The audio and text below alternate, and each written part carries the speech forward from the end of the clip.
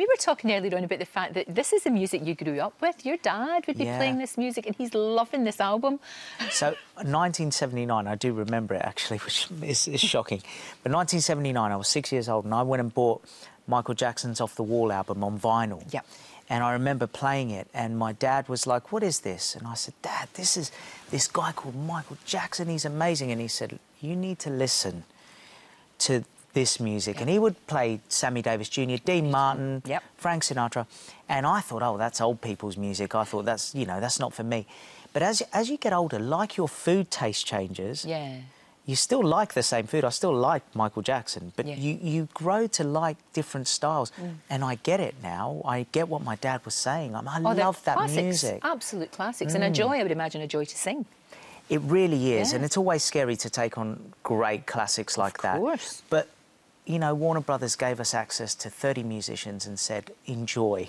Life seems very good for you just now, Peter. I know you're really, really busy. Obviously, we talked about Strictly earlier on, and you're doing very well. Thank you very much. I would imagine right after this, you're rushing off to rehearsals, a bit like we were talking to Vincent earlier on, and he's doing the French version. What a nice guy he is. Lovely guy. Great singer as well. Yeah, the two of you have got a lot in common, actually. So you'll be toddling off to rehearse now?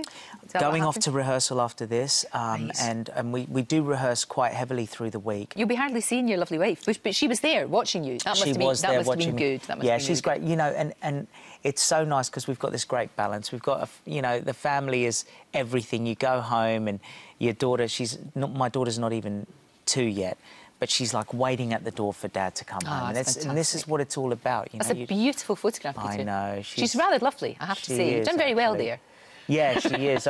I'm sure if we superimposed David Beckham's face on me, that would have looked a lot better, but I'm happy with that. No, it's fine. I think it's very different this time round, though. You've kind of kept, you know, because we all know that you had the reality show and people followed your every move.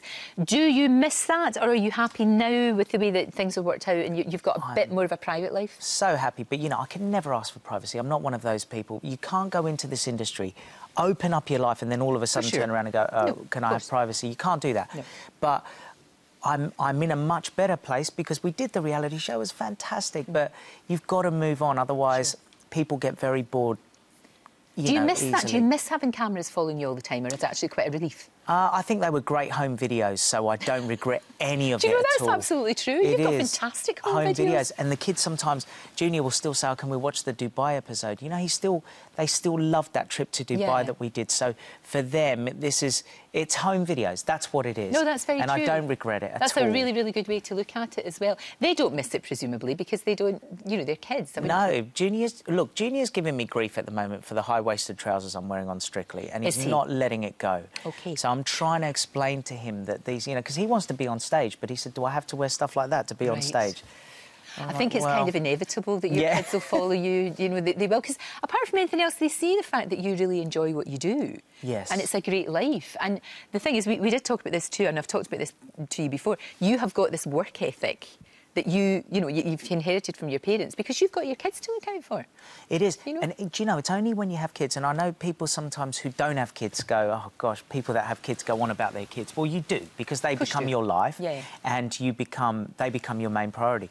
But my parents always used to say things like, everything we've got here, we're doing it for you. Yeah. And you don't kind of get it until you have children and you realise that everything you're doing work-wise is going to be for them. You leave it for them. You can build trust funds and all sorts of things, but everything you have will go to them eventually. No, exactly.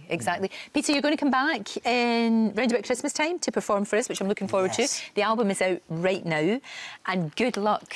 And good luck on Saturday. Can I just say one more thing? Sure. All the stuff I've learnt on that show, I'm going to take on my tour next year, and I'm going to make it a special show. Wonderful. So, a spectacular. Thank you, lovely. Thank you very much.